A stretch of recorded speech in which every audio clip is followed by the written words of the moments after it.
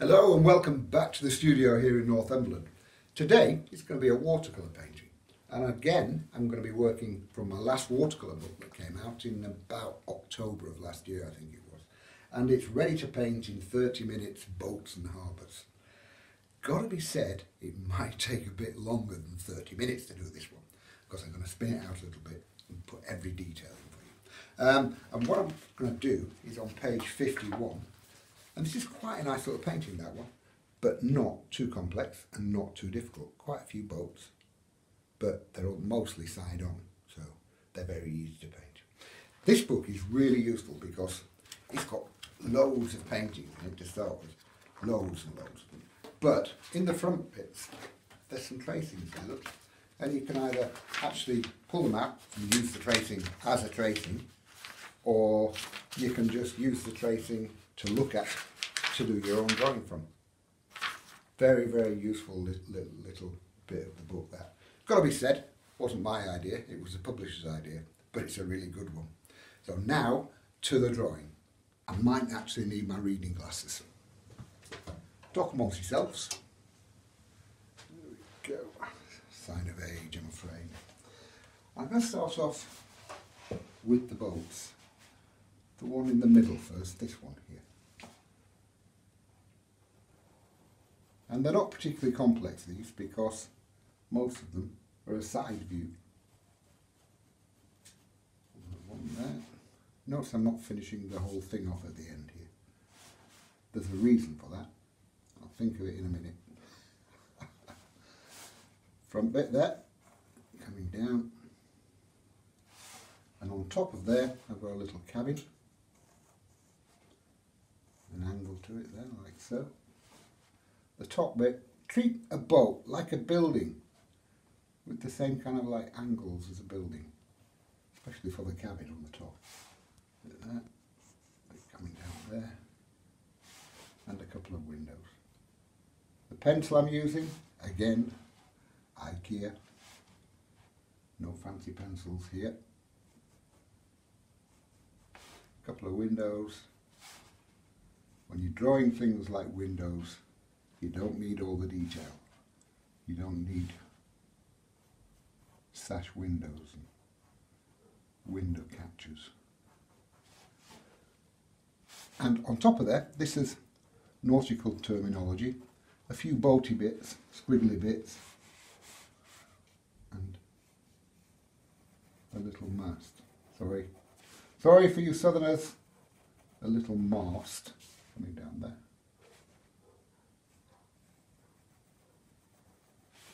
I don't know if you can hear them in the background, but my dogs have decided to bark at someone.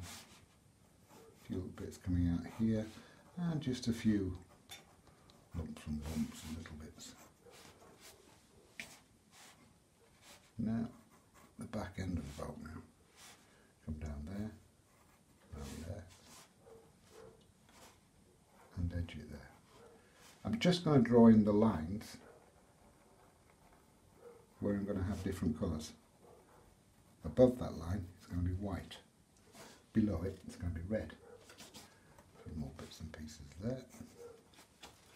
That'll do. First boat done. One behind it is just a little bit of boat. The top of that is slightly lower than the top of that. Come down there.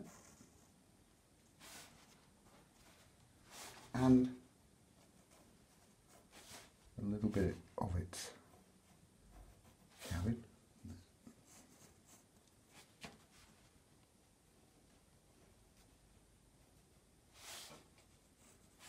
A couple of windows in that.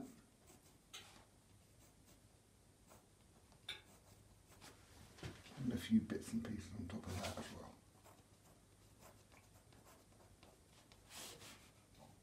Slightly shorter mast on that.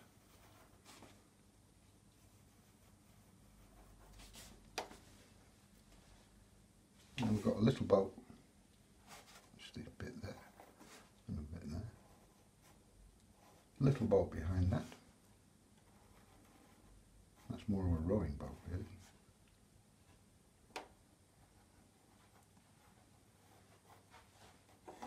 You notice the base is going upwards slightly, the base of each boat slightly. And then another one behind there, lots of boats. This one's on its side.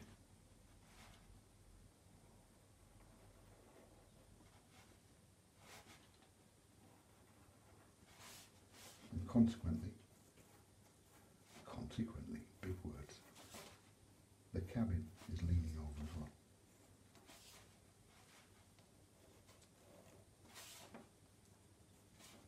And so are the windows.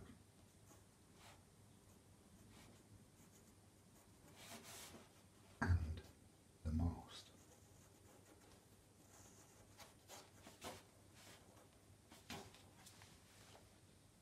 Now in front of these here, we're going to go through the base of that one actually. I've got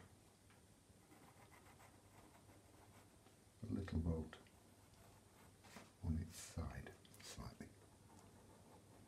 So that back end line of the boat is coming down diagonally slightly.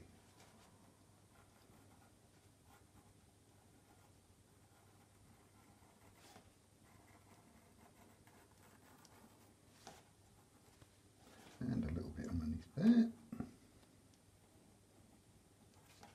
And a bit of the inside of the boat.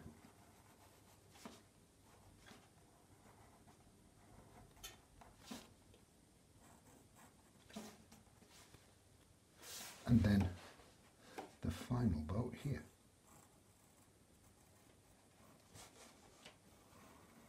Coming out.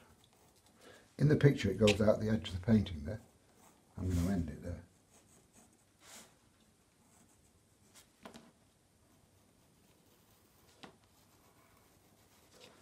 And on top of there, a few bits and pieces. Rollocks! I beg your pardon. That's the bit that the oars fit in.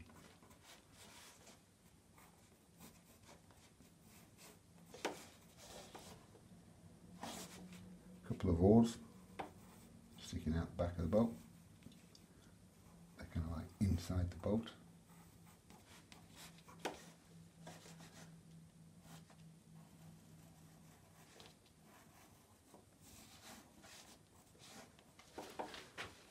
That's all the boat's done.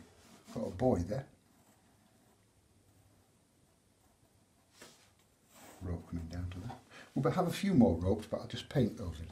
Now I've got the sea here. I'm going to lower that sea to what it is in this one.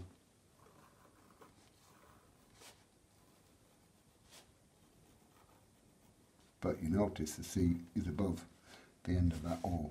Don't have a joining line where that bit joins that, because the eye will just go straight to it.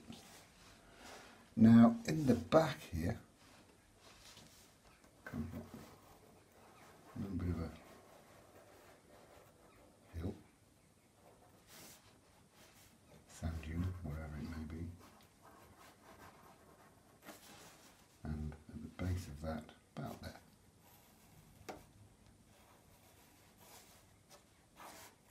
And that's the drawing done.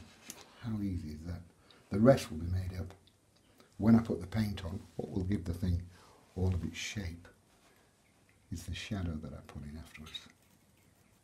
Put the base of that one there.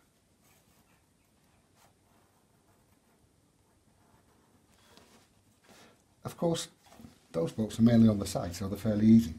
But the shape of a boat that's slightly coming towards you at an angle slightly is a really difficult and worrying shape to a lot of people. An easy way of doing that. You know the old Christian sign that you see on the back of cars? The fish. Watch. Come on in, cameraman, and have a look at this. That Christian symbol that you see on the back of cars, the fish. Once you've got your fish, stick on there, a little bit there, and a little bit there. Got a boat. How easy is that? Now, time for the paint. I'm going to start off with the sky. And as I always tell you, always keep your palette clean. I get loads of feedback on all the YouTube videos that we put on. And somebody said, how do you manage to keep the colours so clean? And why do you keep your palette so dirty? I don't know, to both. So, loads of water first on the top. Don't worry about the bolts, go through them a bit. It will be very time consuming to start and put the water on and then you paint like that carefully around each mast. And that would mean that the sky is drying while you're doing it, and that's when you get the chance of cauliflowers. So just go through everything. You can always take out afterwards. I've got a little bit of ultramarine blue here. It's a very simple sky, this one, because I've got quite a lot of stuff going on in front of the sky. So I don't want to complicate it by making a fancy sky. Bit of ultramarine blue, from side to side, big strokes. Always remember, it's going to dry probably 30% lighter than when you put it on. So allow for that. Wash out, squeeze out. I'm just going to mop up there. Look. Clouds, very, very simple clouds. Oh, a couple in there.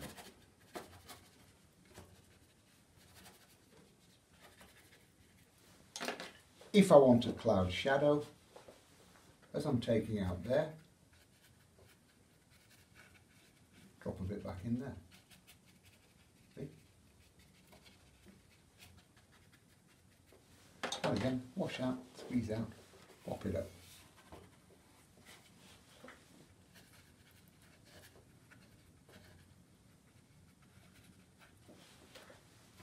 And again, mop up, sky done.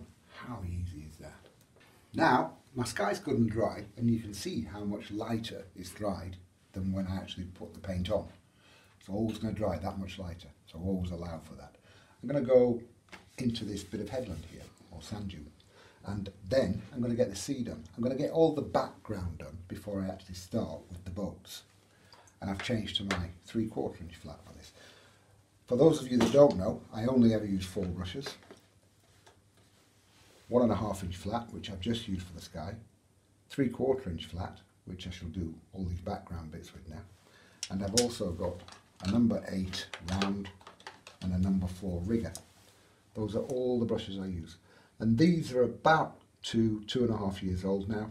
They get abused every day of their lives, and they're still in good shape and good form. Look, nice round. And that one I split and make a real mess out of it sometimes. But it always goes back to shape. So 4 brushes, 9 colours, and that's all I use all the time in my very mucky palette. So, 3/4 inch flat, and I've got a little bit of sand. This is called Charles Evans sand, a really useful colour, as you'll see.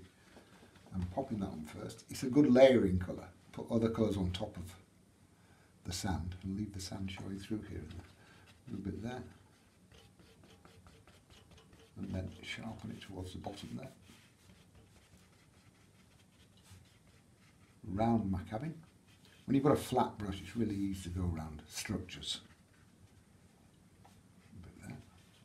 Now, a little bit of Hooker's green and yellow ochre. Like I always say, never ever use Hooker's green by itself. Always mix it with something.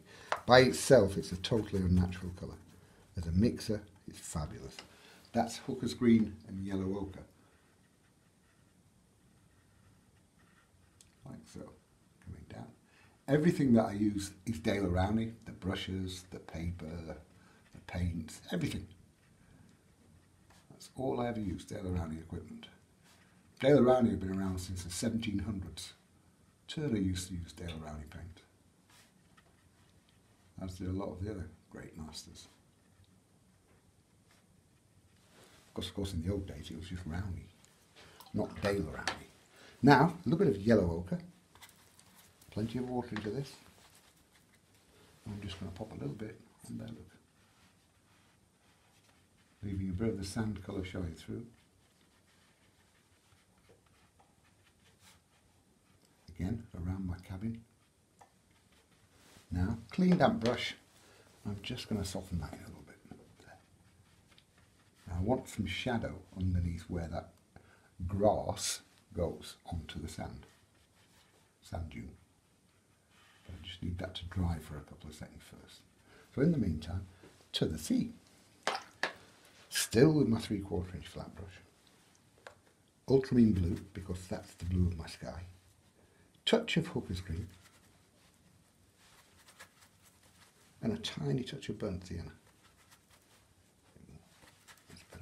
Now plenty of water into that, and again all I'm going to do is just go on there, straight line on the top, and come down around the boat. Don't worry about those oars, I'll show you a little trick in a minute.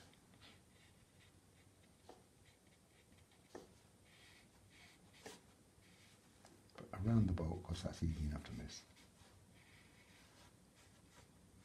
Now, as I come further forward, I'm going to put a little bit more water into my brush. No more paint, just more water. And soften that down. Now move it around a little bit.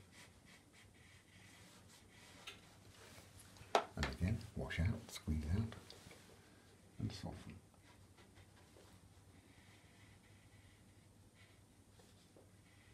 Leaving some of the darker colour in between, and some lighter bits that I'm taking out. I'm not going into detail with it, I'm just getting different depths of colour on it. Those oars, look.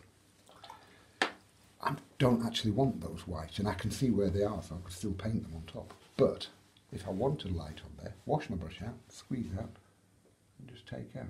Look. And again, wash out, squeeze out, and take out.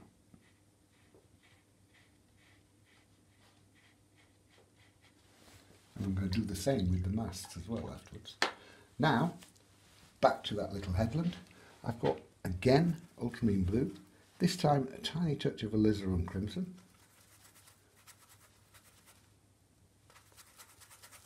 And a tiny touch of burnt sienna. So I've got like a dark aubergine colour there. Bit of water into that. And where the grass comes down to the sand. Dark. Bit there, bit there. Got a couple of bits in there as well. Now, looks a mess. Wash out my brush, squeeze out, and soften that colour down. Like so.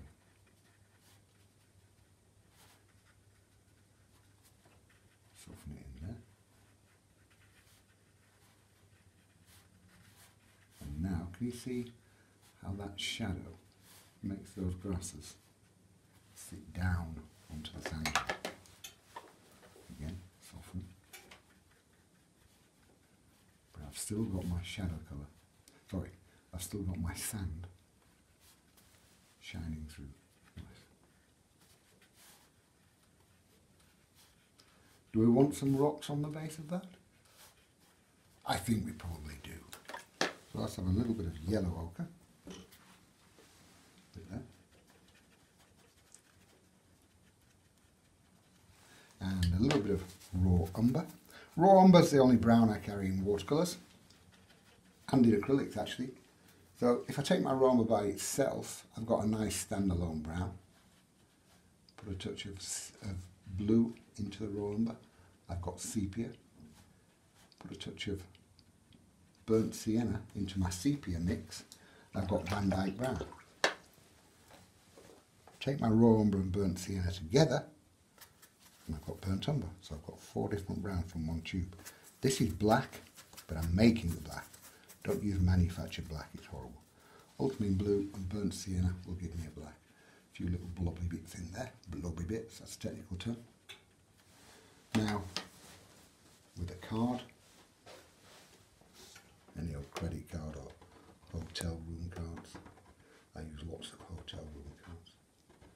Just scrape it there. Got a few little rocks at the base of that cliff. Wash out, squeeze out, and just soften that at the base there. Look.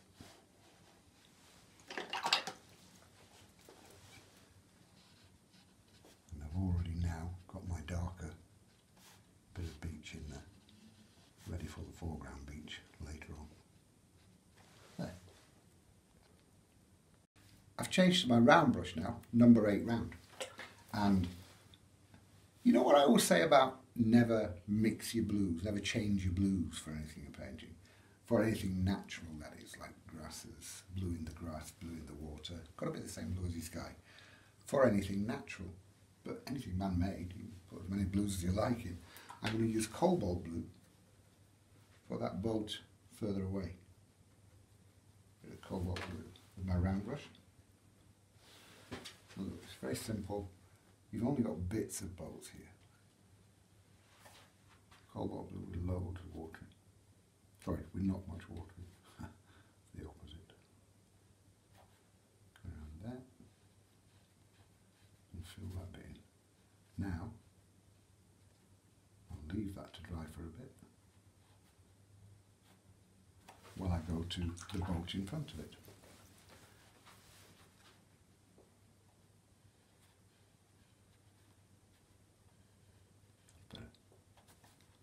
That's just cobalt blue. Now, I'm just keep looking down here for the simple reason that I'm looking at the photograph of the painting that I'm working from. I've got a little bit of just raw umber for the next boat, and this is a very simple little boat. But it's just raw umber there. I've left the tiniest little sliver of white paper between the two. And as I said, what's going to make these boats, and indeed make the painting, is the shadow that are coming afterwards, towards the end. Filling that in there. Now, anything white that's white in shadow have a blue tint to it. But for that, I need to go back to my ultramarine blue. It's not cobalt blue. A bit of blue there with plenty of water. I'm just filling in the cabin on that one. And I'm leaving that side white. Actually, while I'm in with that, I may as well fill the other cabins in. Just a bit of blue there.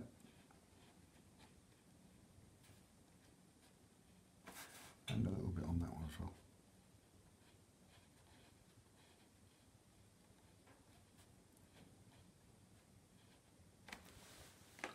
Now, back to that bit of bolt there.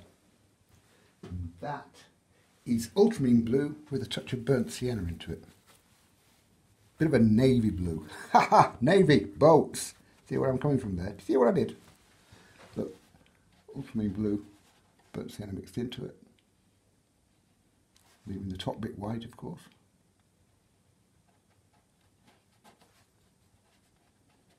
Filling in there. And come down almost to the bottom, but I've got a strip of red at the bottom of that, I think it is. Is it? Yes, it is.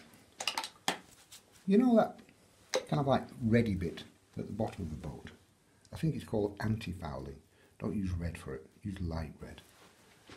It's different to a traditional red. There. Bit of light red there. And I've left a little strip of white in between the two. Because it is white in between the two. But also, it's very handy because it stops one colour bleeding into the other. This big boat here is red, and I shall use alizarin crimson for that. Alizarin crimson or crimson, both the same. That's nice. Leaving the top bit white.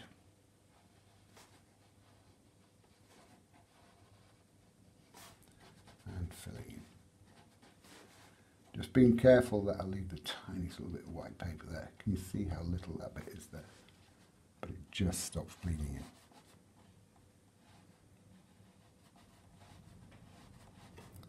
Around that. And again, I'm not painting down to the bottom. I'm going to leave that white. Around that one.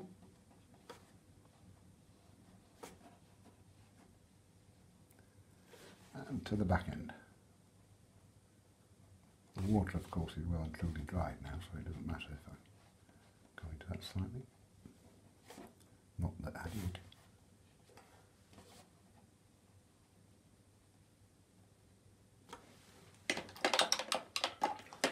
Now, this one here, and that is white, but it's going to be in shadow there.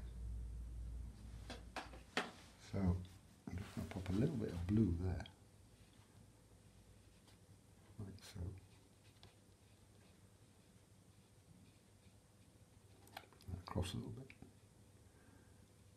And now wash my brush out, just with a clean damp brush. Pick up some red, just with a clean damp brush. Soften that back up. There.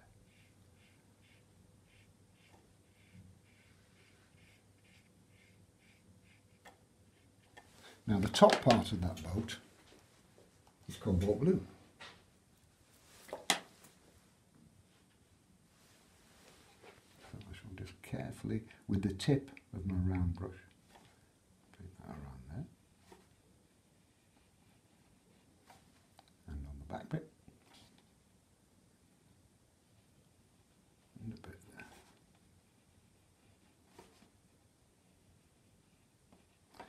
Got, I think that's like a bench, a seat in there.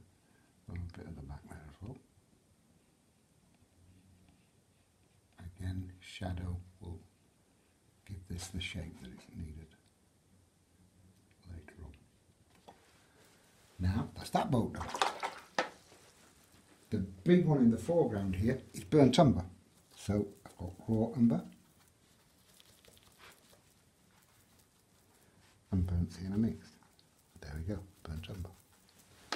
So easy. And fill that in.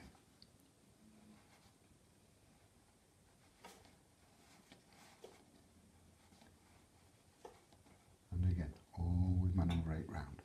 A number 8 round is an ideal size, I think. It's not too small, but also it's not too big. And if you want some fine point work, look, you can get some really fine lines with that, look, if you want. But press it on further and you get a bigger coverage. Beautiful size. And these aquafine brushes really do keep their shape, and they hold a heck of a lot of water. People always talk about sable brushes being the best for holding water. These will hold so much water. The difference is the equivalent size in a sable brush is probably about 25 quid. That's £2.50. I'm a tight-fisted Yorkshireman.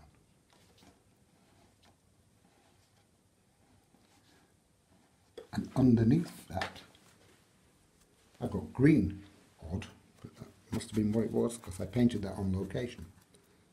Now, ultramarine blue, sorry, Hooker's green and burnt sienna. Nice and dark. Don't want too bright a green on that. Bit of water into that.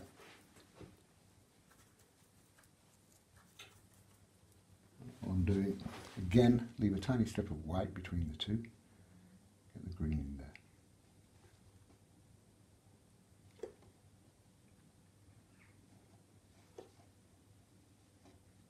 Notice a bit of a bumpy bottom. I'm not bothered about having a bumpy bottom because it's going to be sitting on the sand, so you don't need a perfect straight line. Don't worry about it. So if you've got a bumpy bottom, don't fear. Live with it. God, I told some rubbish. Move back there.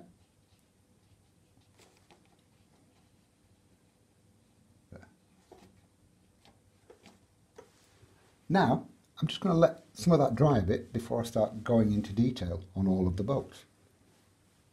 It's time for details in these boats now. I'm going to start off with the windows, but again, I'm still using my number 8 round brush. And I've got a little bit of ultramarine blue with a tiny touch of burnt sienna into it. It's a very dark blue. Yeah. Plenty of water into that. What I'm doing, where I drew the outline of the windows, it's just fill in, look, there. 2. There's another 2 there. And 1 there. Now, a little bit more water into that same brush full of paint, so they're lighter for there.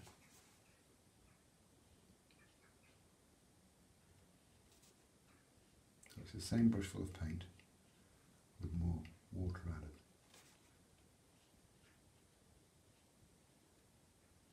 There. These are Aquafine paints that I'm using. Strictly speaking, students' quality paint. But as you can see, they've got a lovely, strong, rich colour, strength of colour.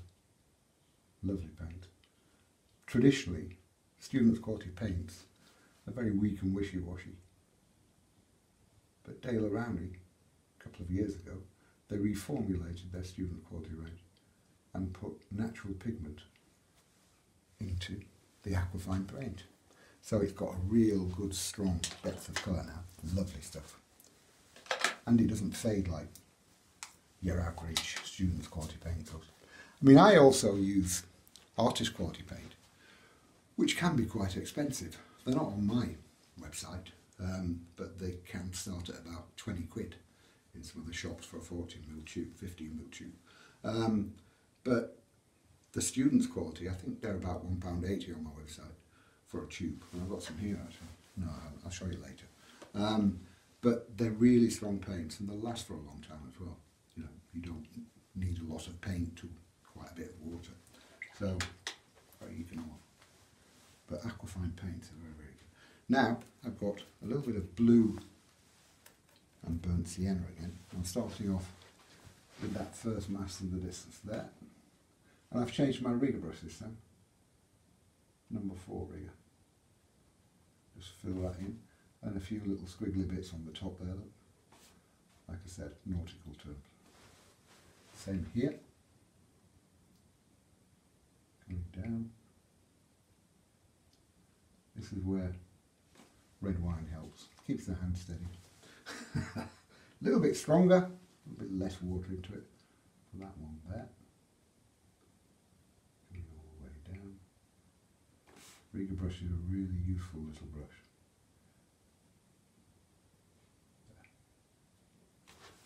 Now, I shall have a little bit of brown into that one, a bit of raw umber.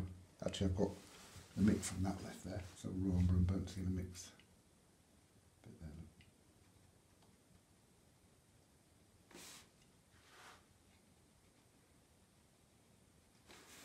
Now, a few little bits here and there.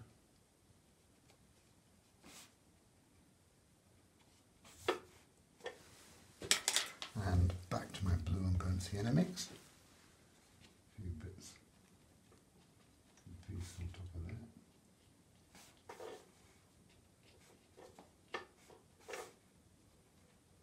I'm just doing lumps and bumps, look.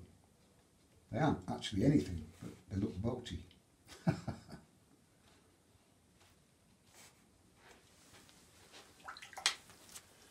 Back into the windows.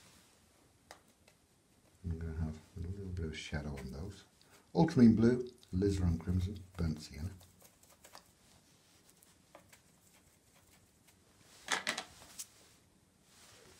And within the window, I've just got a line on the top.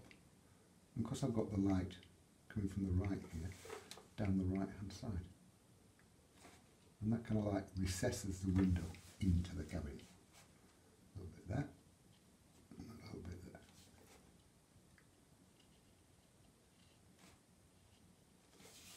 And just a bit on the top of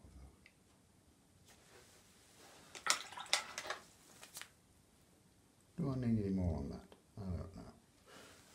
With that shadow mix, I'm going to put a little bit more blue and burnt sienna into it.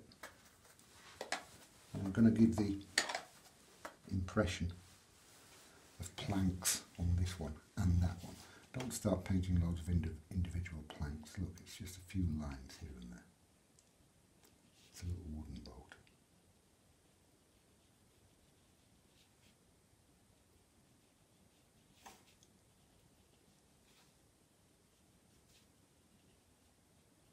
And the same on this. I'm going to smooth these down again in a minute.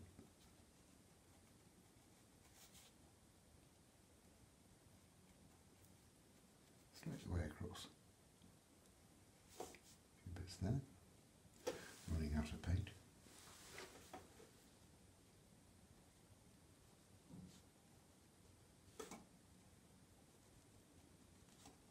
There. Just the impression of planks.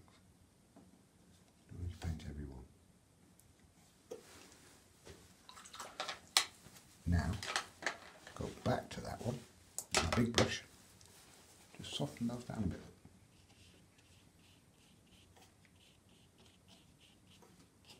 Just with water, that. I'll leave that for a second now. And actually, I'm going to come further forward onto the beach, get that on, let it dry, then I can put shadows everywhere. So again, a little bit of sand, Charles Evans sand. I've picked up some red there. I think it's on the side of my bucket. Get rid of that. Bit of sand, like so. Carefully around my boats. I mean, I could always go back in if I made a mess of it and paint bits again. But there's no need to do it if you don't have to. That's sand. Coming further forward there. I mean, the sand has got so many uses. It's good for beaches. It's called sand. But also stonework, really good for stonework, all the various kinds of stonework. It's good as a layering colour. Put the sand on, as I'm going to do here, and then put other colours on top. It's good as a lightener. Take your sand, put it into every other colour that you've got, and it will lighten them without using white, because I hate using white. Flesh tone. You know how flesh tone is really difficult to mix in watercolours? Sand, a little bit of light red, you've got flesh tone. Now, I've got a little bit of yellow ochre here. Plenty of water into that. A couple of strokes on there, look, here and there. Now a little bit of light red. Look a bit like a stick of rock, this in a minute there. A bit of light red. Now a touch of blue. Ultramarine blue. Plenty of water. Now wash out my brush, squeeze out, merge those colours together in big broad strokes. And that gives you a lovely warm colour for your beach. The warmth, of course, comes from the light red.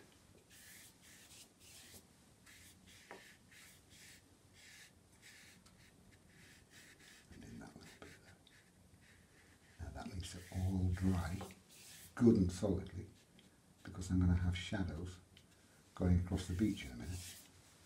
So I'll leave that for a couple of minutes.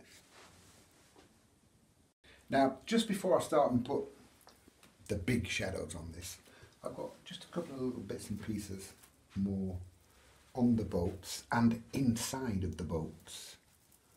So I've got a little bit of raw umber and blue there. And there's my oars resting inside the boat. That's my number 8 round brush, by the way. And my Rolex. Always makes me laugh. Little things. Now, I've got a little bit of blue with a touch of burnt sienna into it. I'm just going to pop a little bit inside of that one.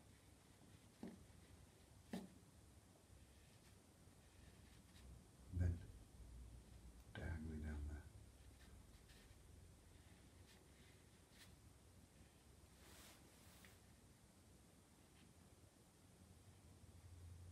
And a couple of little bits inside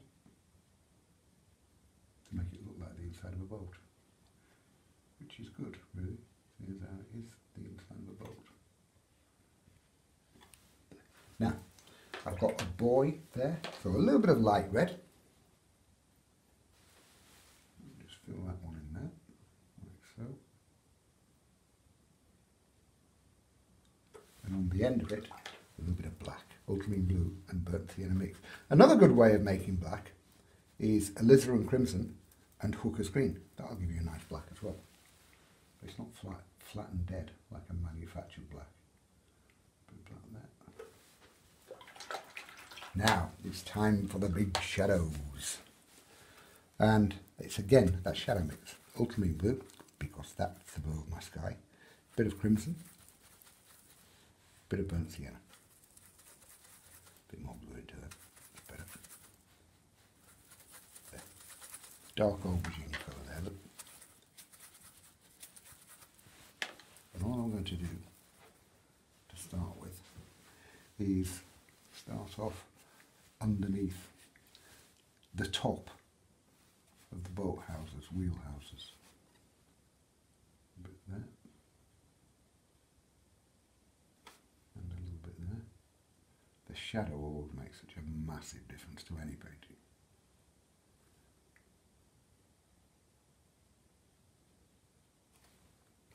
And a bit there.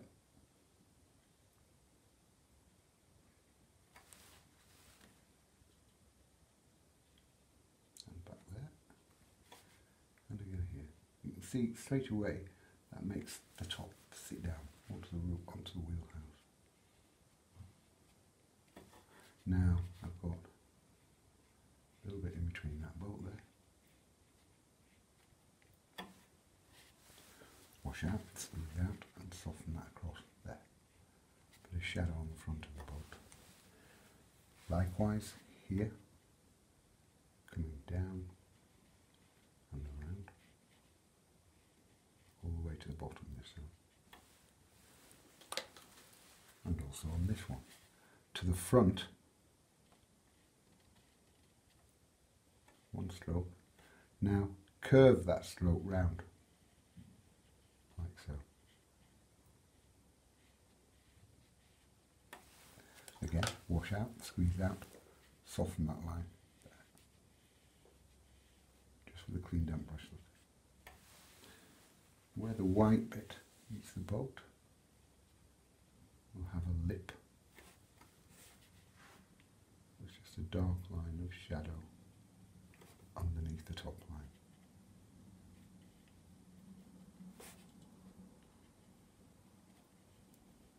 With a tiny point of my number 8 round.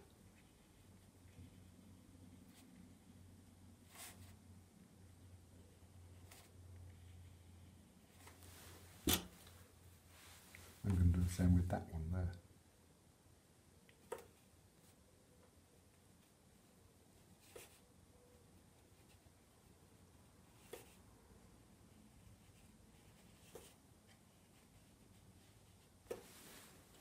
Again at the front, like I did on the others. Curve that stroke round.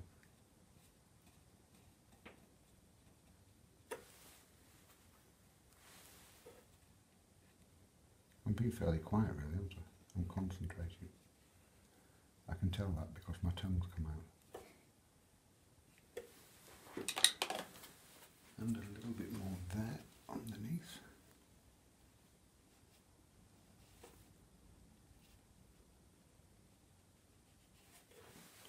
And even that little one gets the same treatment.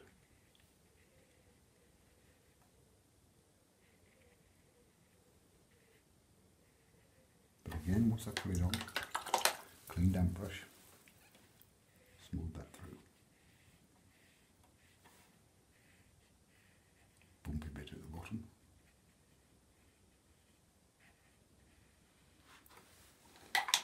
Still with the shadow mix, same mix.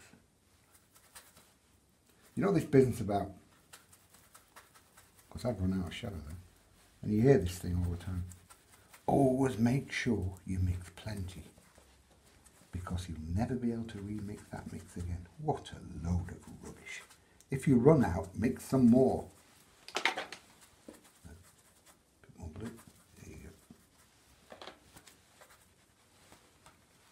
Now, what boat is casting shadow onto which boat? That one will cast shadow onto that one. Good strong shadow there, look.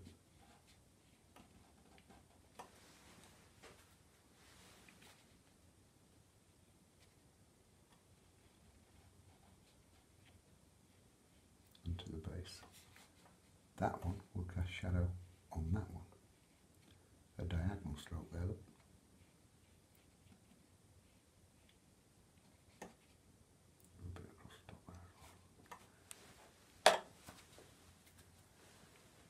Those will cast a bit of shadow there.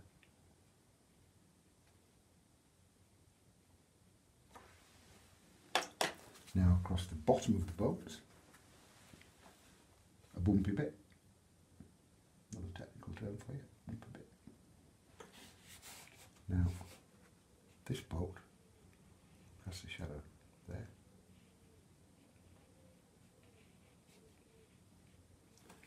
That one, a little bit weaker, a shadow there. Those two, cast a shadow coming out of here. Carefully around that little one.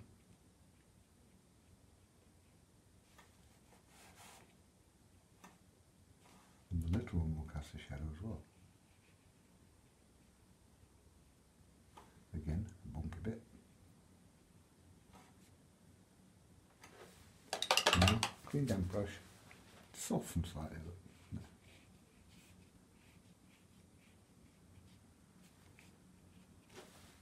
A little bit in between the two there.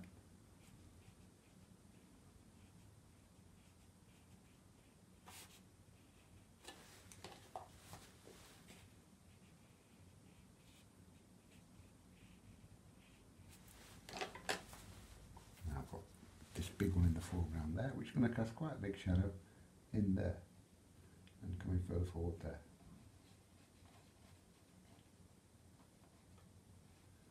Always make sure you touch whatever's casting the shadow. Don't have your line there and the shadow here, because that thing is not casting the shadow. When you touch it with the shadow, then it's casting a shadow. Does that make sense? It does to me. A bit more water.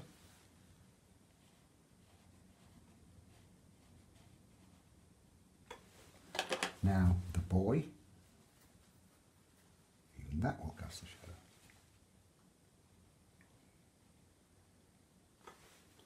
And I think that I need a little bit more shadow down here.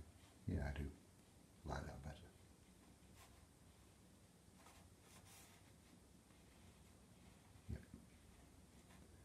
Just needed strengthening a little bit, that one.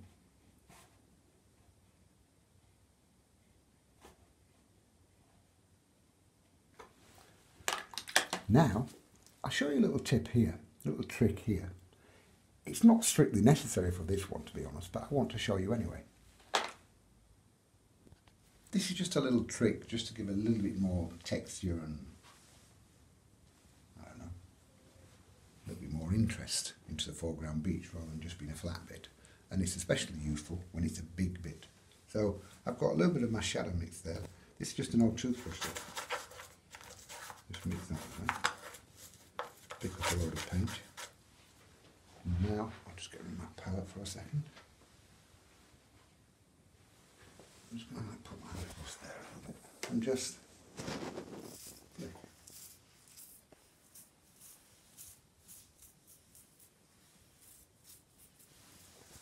now, my finger.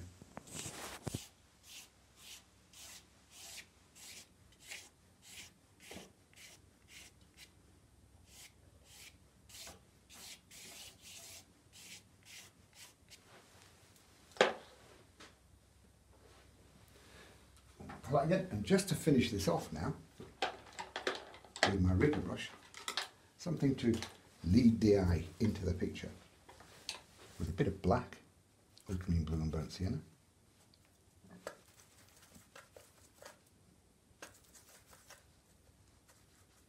And all I'm doing, I'll have a rope from this boat here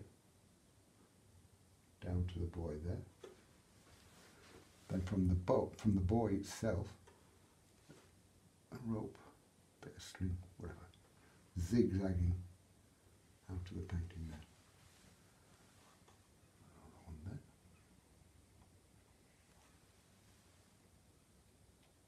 Let's just have a few bits of rope here and